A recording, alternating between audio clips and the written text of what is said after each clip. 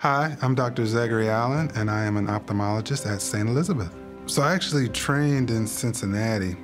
All my graduate training was done at the University of Cincinnati, and I actually left for a few years to go practice in North Carolina, and then just realized once we got there how much we missed it back up here in the area, so moved back and here we are. I actually had no intention of going into medicine when I was in college, and it wasn't until when I became ill and had to search out for people I didn't have a relationship with. It was tough. Eventually I found someone who was very caring and found out why I was having these particular symptoms, and it made me really want to be that individual, that person who was going to be there for people. And then after that experience, decided, hey, well, I should probably look into medicine. And I think it makes me appreciate, how people who come to me are feeling. I try not to